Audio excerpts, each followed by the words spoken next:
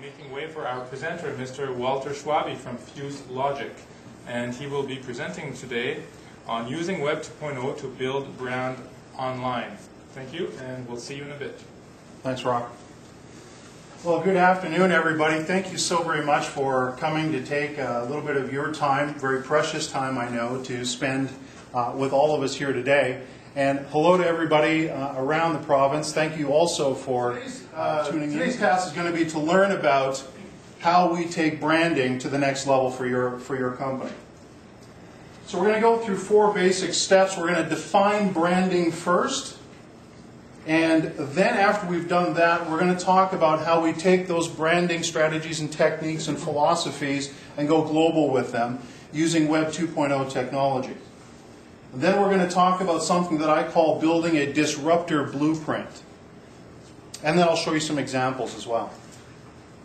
So the first question I want you to ask yourself is, who are you today? As a human being, as a corporation, how would you define yourself? Further from that, you need to ask yourself what you stand for. Do you actually know that? Have you ever written it down? What do you stand for as a human being, as a business? Who do you stand for? This is incredibly important information. Was that a question or something? No, that's good. Okay. This is incredibly important information, ladies and gentlemen, that most people, when they go to market and brand their company, completely miss. So, who and what do you stand for? This is who I stand for every single day. This is my wife, this is my daughter. This is the reason I get up every day to do what I do. I'm just lucky enough to have found my complete passion in life in terms of educating business people. It's important to communicate that. People should know why you're doing what you're doing. Is it simply just about selling product and service and generating money, or is it something more important than that? It's really very important to identify that. And why? Because what we need to do through branding, really good branders know that they need to develop an emotional connection. You need to start to think about how you develop emotional connections through what you do that's called branding. And frankly, my opinion is simple. If you're not going to be emotional about this process, then just simply don't bother. Because all of us are inundated with marketing and branding and messages of this nature. So much so, more than any other time in our history, are we inundated with this kind of information. So the really smart brands know that this is really about emotional connections with other people and emotional experiences. Experience is the key word there. So I say, get emotional or get lost. I don't just mean hit the road and hit the bricks. I actually mean that there's so much white noise now in the marketplace that if you're not at least thinking about how you make emotional connections through your branding and marketing, you literally will be lost in the white noise. Nobody's going to care. And when that translates into dollars and cents in your pocket, that's really not a good thing. So we've all seen these kinds of ads and this kind of marketing. I call it ear pollution. It's the kind of stuff that you really want to tune out, turn off, and never see again.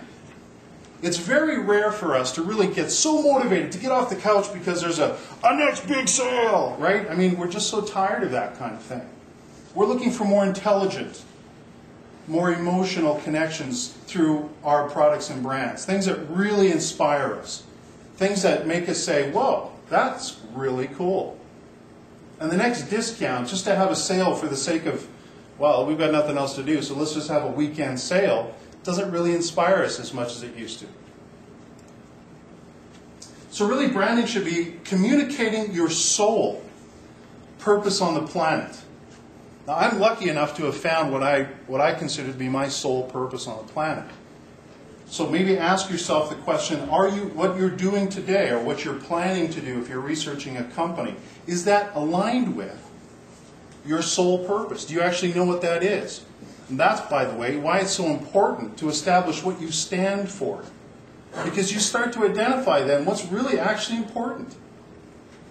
And then building a business and a brand around that means that you're much more likely to be successful down the road. If you misalign those two things, it's not certain disaster, but it's heading that direction. Fuse Logic, our one great thing as an example to get you started is we accelerate business leaders. We match 2.0 strategies and tactics with client dreams to shift markets. That's what we do. That's the one thing we do. It's why we show up every day. Okay?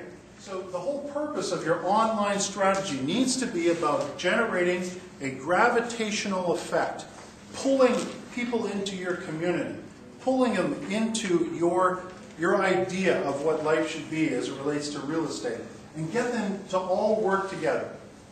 Now, one of the primary problems that people are having right now is that everything they're doing online, whether you're an agent or not, or a realtor or not, or whatever, they're not working in unison. They don't actually have a plan. Okay? So they're just starting a blog and they're just chatting. They're joining social networking sites and they're just sort of hanging out. And then they're coming back and going, wow, this takes a lot of time and I really am not getting much back for it. I don't think it works.